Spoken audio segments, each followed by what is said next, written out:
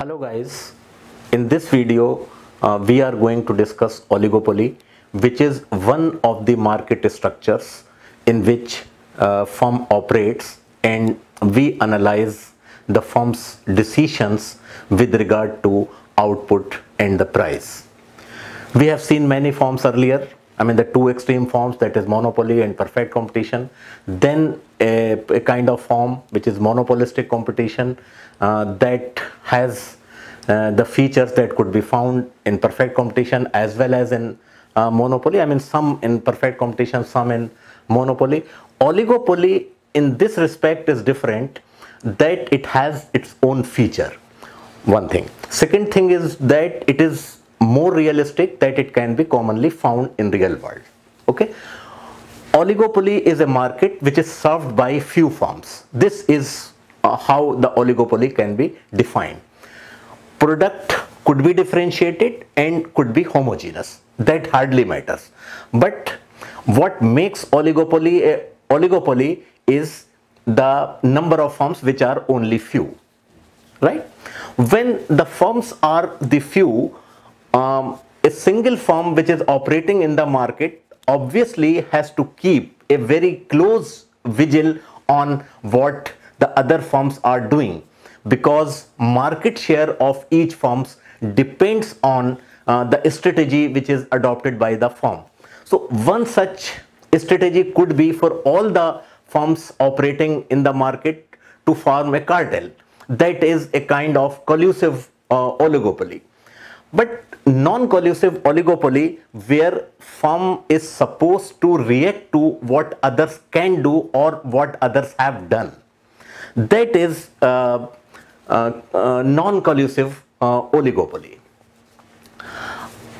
Today I will be discussing only one model, though there are many, the model which is known as the kinked demand curve. Okay, kinked demand curve, because its demand curve or the average revenue curve is kinked at a point, right? This kind of analysis is has its origin in the Chamberlain's work of 19th century of the kind of market where he analyzed duopoly, but though he did not use the kinked demand curve as such, it was only in 1939 when Hall RL and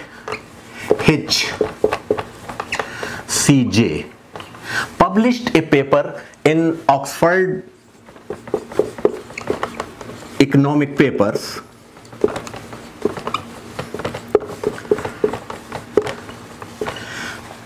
in which he has used kinked demand curve not to arrive at the firm's output decision or the price decision, rather to show that a firm under monopoly, firm under oligopoly will have a price that are sticky at certain level, that is from where it will be difficult to change that. So in that context he has used, the firm's demand curve will be like this, it will be kinked. Okay, this is, suppose this is the point E, which is, this is average revenue curve. Okay, it is kinked. Then perhaps in the same year, in 1939, yes, in the same year, in Journal of Political Economy, another paper was Paul Sweezy.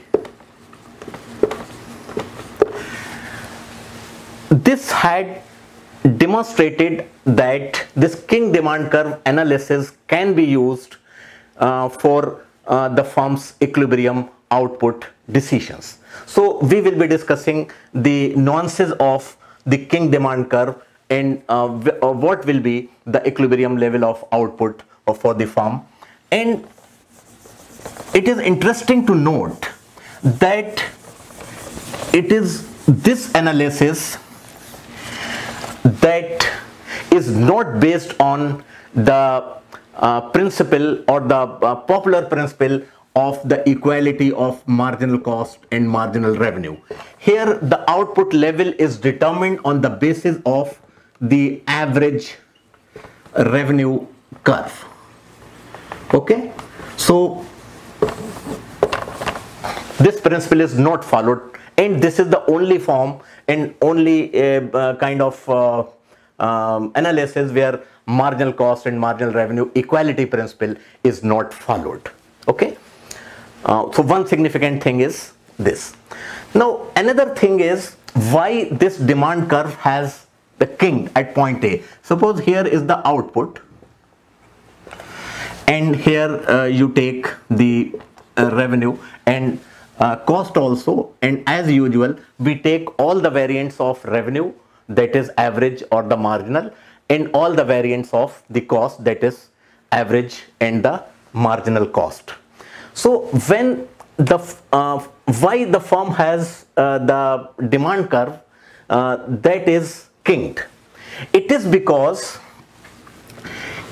the understanding which underlies this analysis is that there is certain price where there is the informal kind of agreement amongst the oligopolist firm, though formally they do not form the cartel, but this is the kind of price level below which if any firm revises its price or it reduces the price, the other firms will react to it because they will fear that it will take away the a portion of their customers, or their demand will shrink.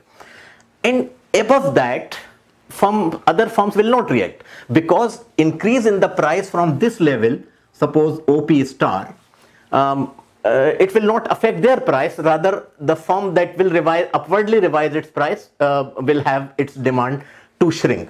So this demand curve which originates from here, suppose, it will not go like this. Okay, it will kinked. Although if you revise the demand price upward, you can, but you can expect the market share to fall for your firm. Now it is because of this reason that the marginal revenue curve will be like this. It will have, I mean, in this case the original, rather I should just use the separate color to, that will make it.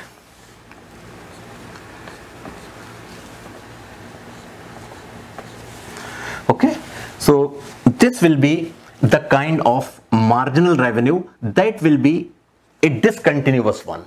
First portion, that is from suppose A, B, C, and this is the broken portion.